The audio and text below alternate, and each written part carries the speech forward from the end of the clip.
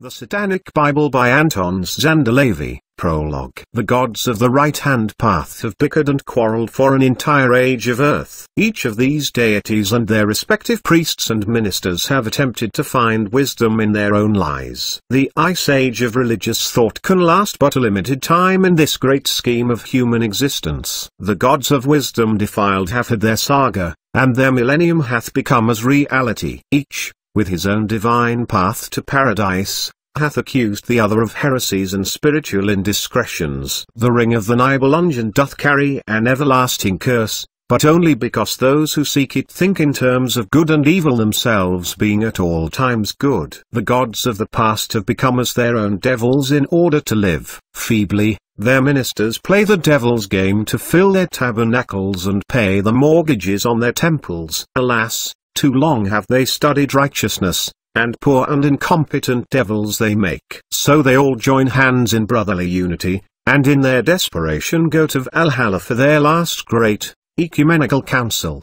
Draweth near in the gloom the twilight of the gods. The ravens of night have flown forth to summon Loki, who hath set Valhalla aflame with the searing trident of the inferno. The twilight is done. A glow of new light is born out of the night, and Lucifer is risen, once more to proclaim, "This is the age of Satan." Satan rules the earth. The gods of the unjust are dead. This is the morning of magic, and undefiled wisdom. The flesh prevaileth, and a great church shall be builded, consecrated in its name. No longer shall man's salvation be dependent on his self-denial, and it will be known that the world of the flesh and the living shall be the greatest preparation for any and all eternal delights. Regi Satanas, Ave Satanas, Hail Satan. The 9 Satanic Statements. 1.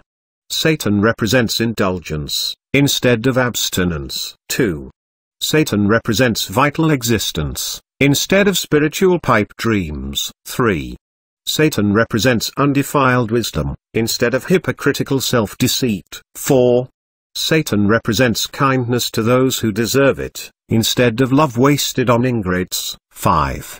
Satan represents vengeance, instead of turning the other cheek. 6.